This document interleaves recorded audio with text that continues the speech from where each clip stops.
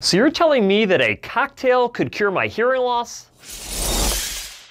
Just a few short months ago, we got word that biotechnology company Frequency Therapeutics shut down their clinical trials for their FX322 and FX345 hair cell regeneration therapies. This news was incredibly disappointing to the hearing loss community because it was our best chance at potentially curing hearing loss by restoring hair cell function inside of the cochlea. But on April 18th, Mass Eye and Ear sent out a press release announcing that their scientists developed a drug-like cocktail that could eventually lead to the regeneration of human hair cells. Apparently, these researchers created a combination of different molecules that was able to regenerate hair cell function inside of mice. To quickly bring you up to speed on hair cell regeneration, the cochlea, which is your hearing organ, has inner and outer hair cells.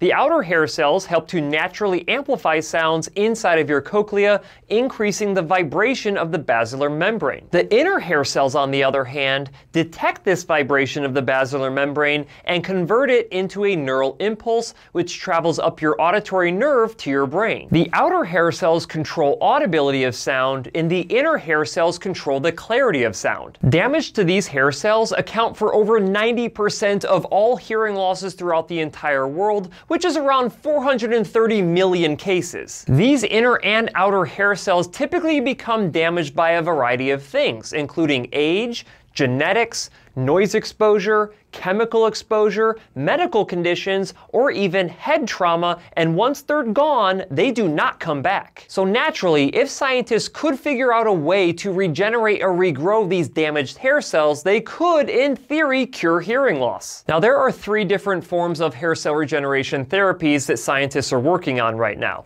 The first one is molecular therapy. This is what FX322 and FX345 were doing. This is when you inject these chemical compounds inside of the middle ear space. They permeate the round window, making their way into the cochlea, and then they stimulate the progenitor cells that are inside of the cochlea to regrow new hair cells. The second is genetic therapy. This is when human genes are altered to allow for the regrowth of these damaged hair cells. And third is stem cell therapy. This is when stem cells are reprogrammed to regrow hair cells inside of a lab, and then scientists have to try to figure out how to get those stem cells into the cochlea once again. Now, this new drug cocktail that these researchers were working on was really a combination of molecular therapy and genetic therapy. In previous research, Dr. Chen and his team studied zebrafish and chickens because these two animals can actually regrow damaged or missing hair cells. In that research, they identified 2 different pathways, one called Myc and one called Notch. And when reactivated, these allowed for hair cells to start dividing to create new hair cells inside of transgenic mice. Of course, these Myc and Notch genetic pathways do not automatically activate inside of humans like they do inside of zebrafish and chickens, which means that we will need to find a way to activate them either using molecular methods or genetic methods. Now, we have already known that a chemical called valproic acid was capable of activating the Notch pathway. However, activating the Myc pathway has been something that has eluded researchers until now. Okay guys, hopefully you're learning something in this video so far. If you are, make sure that you hit that like button. It really helps out the channel. And if you are not yet subscribed to the channel with notifications turned on, go ahead and do that as well, because that ensures that you never miss one of my newly released videos. And if you want to stay up to speed with what's going on with hair cell regeneration, you might want to be subscribed to the channel. That being said, I really appreciate it. Now let's go ahead and talk about how these researchers unlocked the Myc pathway.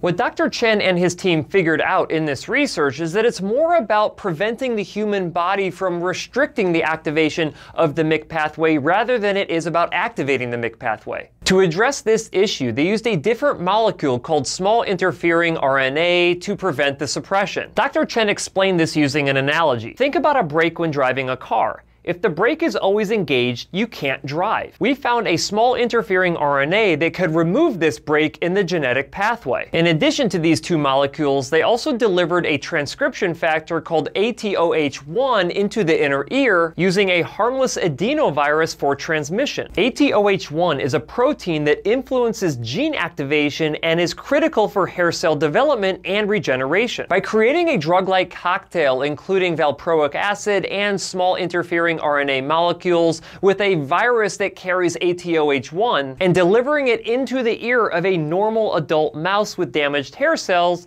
they were able to turn on the Myc and Notch pathways and regenerate new hair cells that were deemed functional through advanced imaging techniques. Essentially meaning that this combination of molecular therapy and genetic therapy could be the answer to regrowing hair cells and restoring hearing function. But before we all get too excited here, they actually have to do this in larger scale animal models, and then once they're done with that, they have to start going through the clinical trial process to determine if it's safe for humans to use and ultimately if it's effective. And based on what I saw with frequency therapeutics, I expect this process to take between 5 and 10 years, and there is no guarantee that it will work. Now, chances are, if you decided to watch this video, you probably have a hearing loss and you're looking for a cure right now. Well, I'm right there with you. However, if you're among the 90% of individuals who has a sensorineural hearing loss, which means that you could receive benefit from hearing aid treatment, you should probably start treating your hearing loss right now so you set yourself up better